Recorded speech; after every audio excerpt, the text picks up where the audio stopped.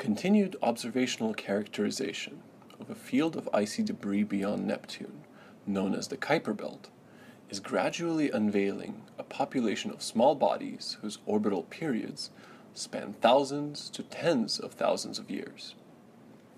Remarkably, this aggregate of distant objects exhibits large-scale collective structure that is strikingly puzzling within the framework of the present-day 8-planet solar system. Namely, the most distant orbits of the solar system occupy roughly the same plane and have perihelia that are approximately collinear.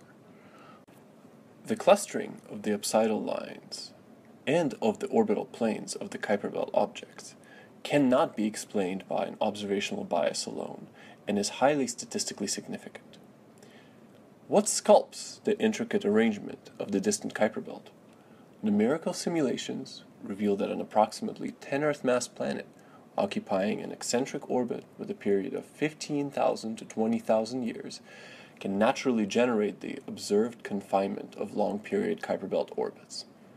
This inferred member of our solar system, Planet9, likely resides in the same moderately inclined plane as the distant small bodies themselves.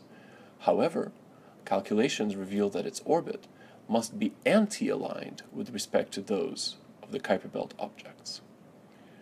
Unexpectedly, gravitational torques exerted onto the Kuiper belt by Planet9 also generate a population of highly inclined, large semi-major axis centaurs via the Kozai-Litoff effect.